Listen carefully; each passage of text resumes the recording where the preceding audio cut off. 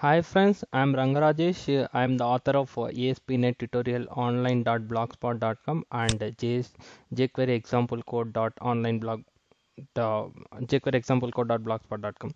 Okay, basically we have completed three tutorials regarding jQuery for the basic, and then now I'm going to debug jQuery code in the Mozilla Firefox browser. For this, just I have written a small program which we have used in the previous tutorial. Okay, just I have opened this here. Just what it is doing is, if we are going to click on a button, this click event will fire and it will display the uh, uh, it will display the text what is there in this uh, division. Okay, so for this, just what I'm doing is, just I'm going to run over here and I'm going to launch this program in the Firefox browser. Now browser is getting loading, and then it is loaded now.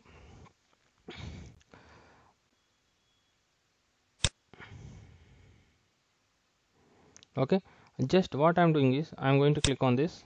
You are going to get the pop-up as ASP.NET Tutorial online.blogspot.com. Okay, now I'm going to debug this program. Now for this, you have to uh, go for F12 button. Just click on F12 button. Now your developer tools got loaded, and I'm going to click on debugging. You can able to see your HTML code over here, and code was coming from jQuery example code.jquery.com.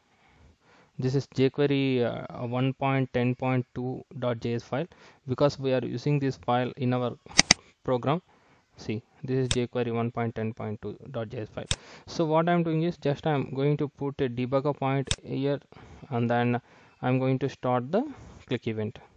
Just I'm going to click on this event. Now debugger point got loaded, and you can able to see the expression side. Just you can add the expression over here. Just add one expression. I'm taking the value over from here. Just I'm taking the value. Just I'm watching add to watch expression, add watch, and then it is already there. Just you can, there is some syntactical error.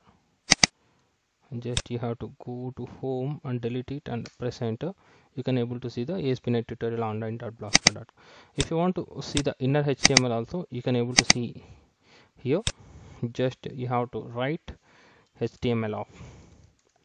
You can see the HTML of this. What is the, if any content is there, HTML content, you can able to see the HTML. For example, if you want to see the body tag, just you have to write that HTML. You can able to see the div, what is the value is there in this HTML. Just this complete value is there. Total body tag element was loaded over here, and then you have to press next step. It is getting loading now. It is giving the alert of ASP.NET Tutorial online.blogspot.com. Just I'm closing this. Just I'm going to next step. This is step over. It is called, if you can press also F10. Okay. Step in means if any function is there, you can able to go for step in, and then if you want to go step out, you can go for step out. Okay, and if you want to stop the if you want to execute this one completely, just press F5. So it is fresh complete execution was completed. So like this, we are going to execute debug the program in the Mozilla Firefox browser. I hope you enjoyed this video. If you have any queries, concerns, please give your queries in the comment section, and your feedback is more valuable to me to improve the videos in the future. So please give your comments, positive comments in the comment section. Thanks friend. Catch you in next video.